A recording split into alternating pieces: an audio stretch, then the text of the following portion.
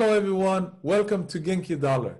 Today we're going to cover the recent clashes between Armenia and Azerbaijan.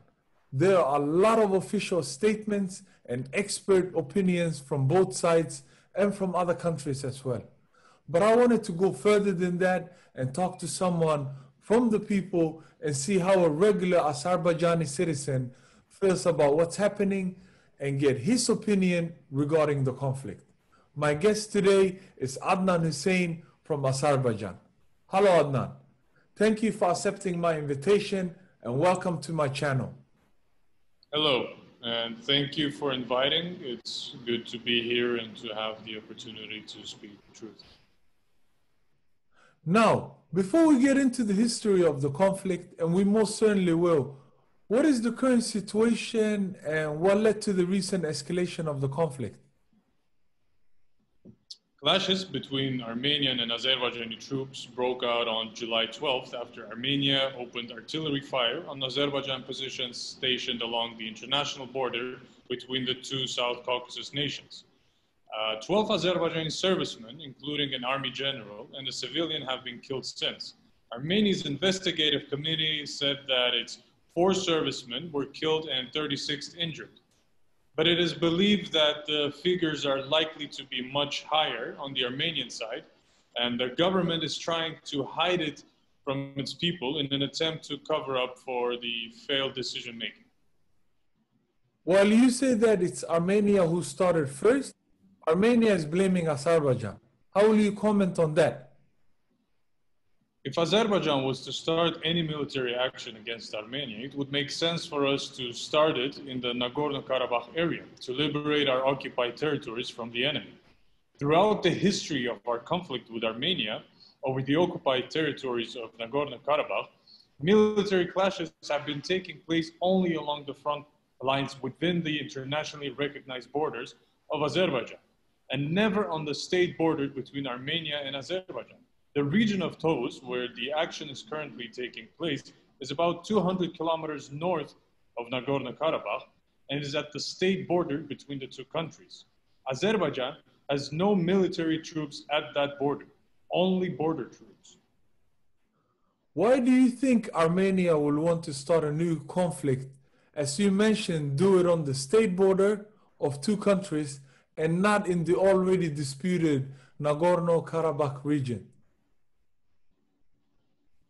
Although our territorial dispute has been going on for over 30 years, current escalation of the situation is not a continuation of the conflict, but rather an attempt to divert the attention from the ongoing problems that Armenia is currently facing within the country. The whole situation with COVID-19 and the failure to tackle it effectively has had seriously negative impact on Prime Minister Pashinyan. His ratings have gone down drastically.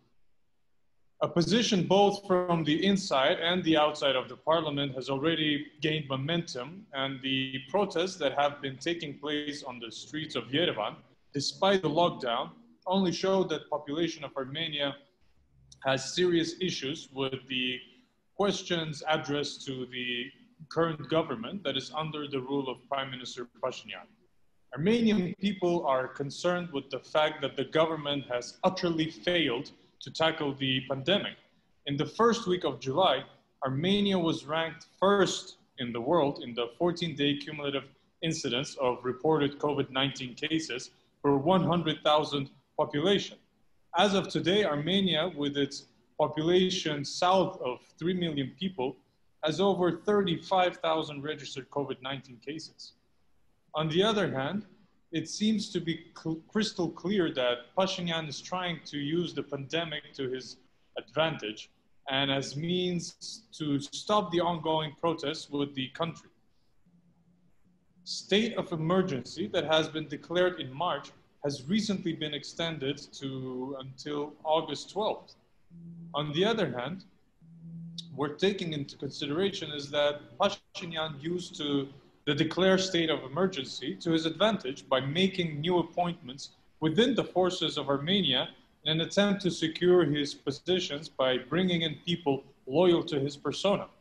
Another reason being is that as a result of the far-sighted vision of the leader of our country, Azerbaijan endeavors in and prospers from such vast international and multi-continental projects as the Baku-Tbilisi-Ceyhan oil pipeline, the Baku-Tbilisi-Kars railway, and the South Caucasus gas pipeline.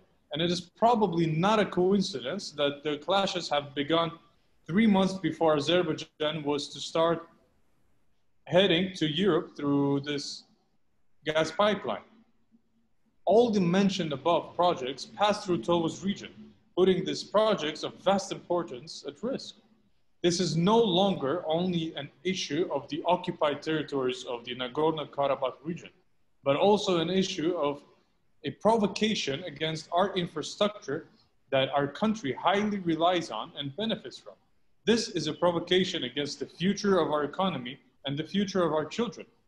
One other possible goal worth mentioning is that Armenia is trying to shift the clashes from the internationally recognized territories of Azerbaijan in the Nagorno-Karabakh region to the state borders of Armenia is to attract the attention of the Collective Security Treaty Organization.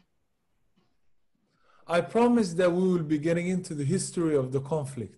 In short, what can you tell our viewers about it? Armenia and Azerbaijan have been at odds for years over the Nagorno-Karabakh region, which is internationally recognized territory of Azerbaijan occupied by Armenia in the early 1990s. From 1991 until 1993, Armenia and Azerbaijan fought a full-scale war that resulted in Armenia occupying 20% of Azerbaijan's sovereign territory, including the entire Nagorno-Karabakh region, where partial ethnic Armenian population lived side by side indigenous Azerbaijanis, and 7 surrounding districts which had been populated exclusively by Azerbaijanis. The war claimed the lives of 30,000 Azerbaijanis and displaced 1 million Azerbaijanis from their homeland. In 1993, the United Nations Security Council adopted 4 resolutions demanding the immediate withdrawal of the occupying forces from Azerbaijani land and the return of internally displaced Azerbaijanis to their ancestral lands. All 4 legally binding documents go unfulfilled by Armenia to date. Since the early 1990s, the Minsk Group of Organization for Security and Cooperation in Europe, co-chaired by the United States, Russia, and France, spearheads international efforts for finding a durable solution to the conflict. Thank you for your time, and I wish your country to resolve this conflict in a soon time and in a peaceful manner. Once again, thank you for inviting me, and I also want to point out that Azerbaijan does not want war and has always been loyal to and on the side of peaceful resolution of the conflict. But if the negotiations that have been going on for over 30 years and have yet not shown any result hit a dead end, and the Armenian provocations continue to take place, we'll be left with no other choice other than to fight for what historically belongs to our people. Over 50,000 men signing up to join the country's armed forces in the past 7 days shows how tired the Azerbaijani people are of Armenian aggression and of being deprived of what's rightfully theirs, and that they are ready to fight to go back to where their roots come from. Thank you once again, Adnan. I appreciate your time and opinion. And for those of you watching, thank you, and feel free to comment and let us know what you think. Don't forget to subscribe and stay tuned for more videos.